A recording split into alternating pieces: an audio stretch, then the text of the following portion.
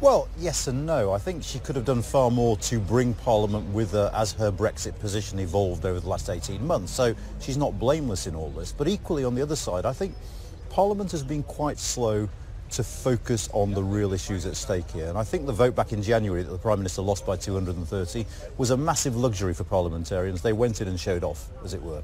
You know, let me stake out my position as being a proud Brexiter, rather than thinking there might be difficult choices and trade-offs ahead. Essentially, that threefold choice between this deal, no Brexit, or a no-deal Brexit. And I think that's starting to crystallise in people's minds now, which is why there are people saying that in 2 weeks' time this deal might still get through.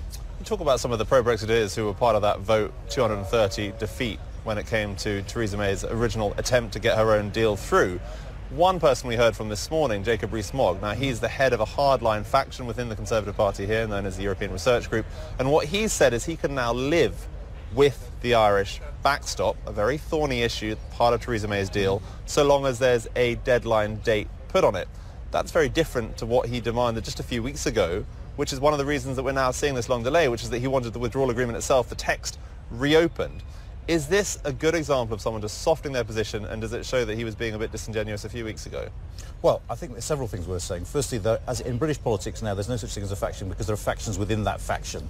And the ERG is very divided. And the big question for many in the Conservative Party is how many die-hard Brexiters will just vote against this deal, whatever. Jacob Rees Mogg, as you said, very interesting because he's sort of indicating that he won't be one of those people to hold out because, yes, he's changed his position. It has shifted dramatically, substantively. Now he's saying some sort of codicil would work for him and that would be fine. And the background to this, I think, is crucial, which is Theresa May, for the first time yesterday, started talking about the possibility of delaying March the 29th.